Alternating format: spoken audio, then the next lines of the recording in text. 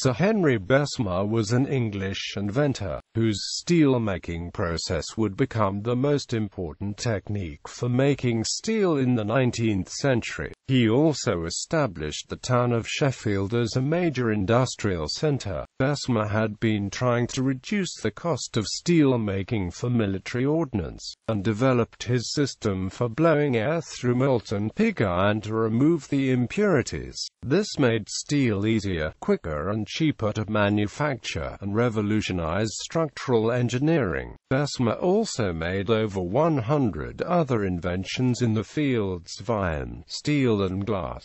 Unlike most inventors, he managed to bring his own projects to fruition and profited financially from the success. Antony Basma, Bessemer's father, Antony, was born in London, but moved to Paris when he was 21 years old. He was an inventor who, while engaged by the Paris Mint, made a machine for making medallions that could produce steel dies from a larger model. He became a member of the French Academy of Science for his improvements to the optical microscope when he was 26. He was forced to leave Paris by the French Revolution and returned to Britain. There he invented a process for making gold chains, which was successful, and enabled him to buy a small estate in the village of Charlton, near Hitchin in Hertfordshire, where Henry was born. Early inventions. The invention from which Bessemer made his first fortune was a series of 6 steam-powered machines for making bronze powder, used in the manufacture of gold paint. As he relates in his autobiography, he examined the bronze powder made in Nuremberg, which was the only place where it was made at the time. He then copied and improved the product and made it capable of being made on a simple production line. It was an early example of reverse engineering, where a product is analyzed and then reconstituted. The process was kept secret, with only members of his immediate family having access to the factory. It was a widely used alternative to a patent, and such trade secrets are still used today. The Nuremberg Powder, which was made by hand, retailed in London for £5.12 per pound, and he eventually reduced the price to half a crown, or about 1/40. The profits from sale of the paint allowed him to pursue his other inventions. Bessemer patented a method for making a continuous ribbon of plate glass in 1848, but it was not commercially successful. He gained experience in designing furnaces, which was to be of great use for his new steel-making process. Bessemer process. Henry Bessemer worked on the problem of manufacturing cheap steel for ordnance production from 1850 to 1855, when he patented his method. On the 24th of August 1856, Bessemer first described the process to a meeting of the British Association in Cheltenham, which he titled "The Manufacture of Iron Without Fuel." It was published in full in the Times. The Bessemer process involved using oxygen in air blown through molten pig iron to burn off the impurities and thus create steel. James Naismith had been working on a similar idea for some time prior to this, a reluctant patentor, and in this instance still working through some problems in his method. Naismith abandoned the project after hearing Bessemer at the meeting. Bessemer acknowledged the efforts of Naismith by offering him a 1/3 share of the value of his patent. Naismith turned it down as he was about to retire. Many industries were constrained by the lack of steel, being reliant on cast iron and wrought iron alone. Examples include railway structures such as bridges and tracks,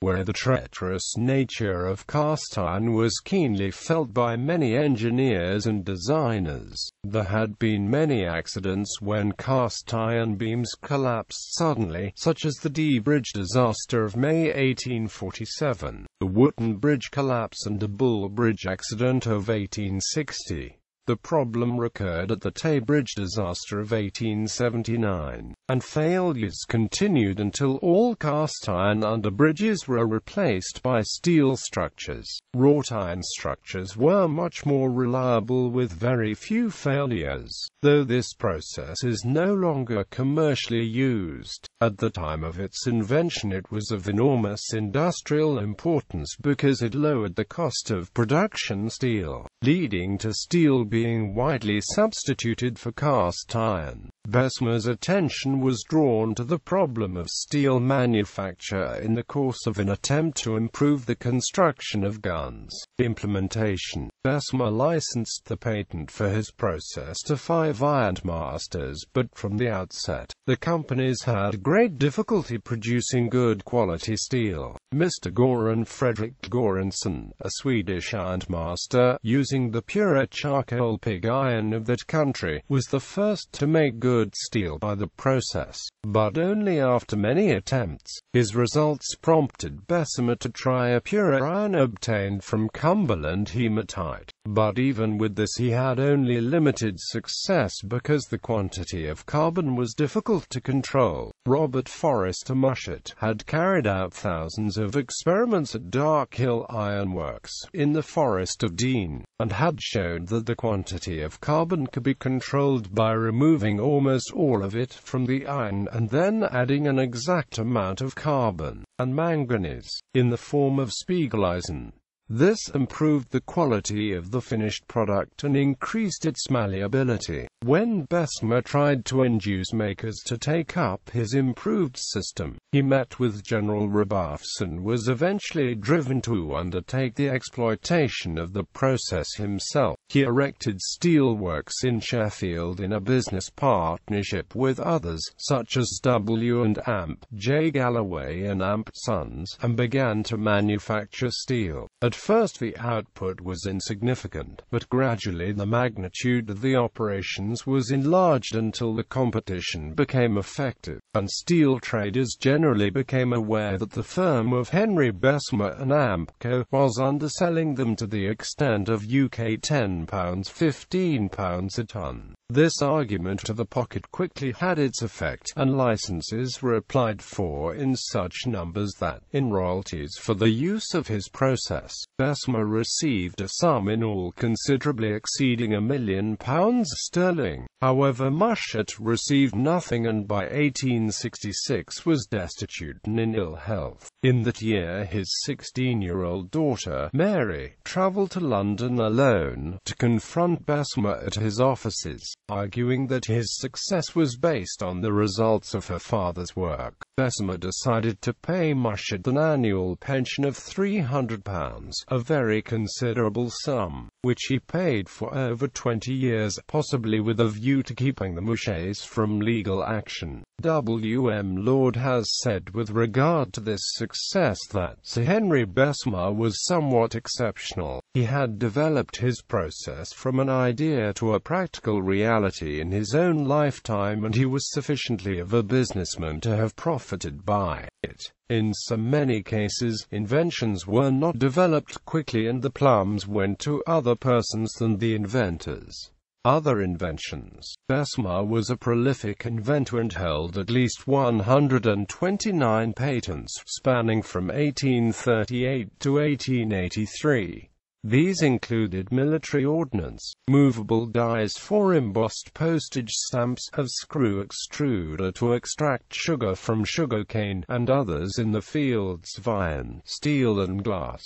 These are described in some detail in his autobiography. After suffering from seasickness in 1868, he designed the SS Bessemer, a passenger steamship with a cabin on gimbals designed to stay level, however rough the sea, to save her passengers from seasickness. The mechanism, hydraulics controlled by a steersman watching a spirit level, worked in model form and in a trial version built in his garden in Denmark Hill, London. However, it never received a proper seagoing test, as, when the ship demolished part of the Calais pier on her maiden voyage, investor confidence was lost and the ship was scrapped. Bessemer also obtained a patent in 1857 for the casting of metal between contrarotating rollers, a forerunner of today's continuous casting processes, and remarkably, Bessemer's original idea has been implemented in the direct continuous casting of steel strip.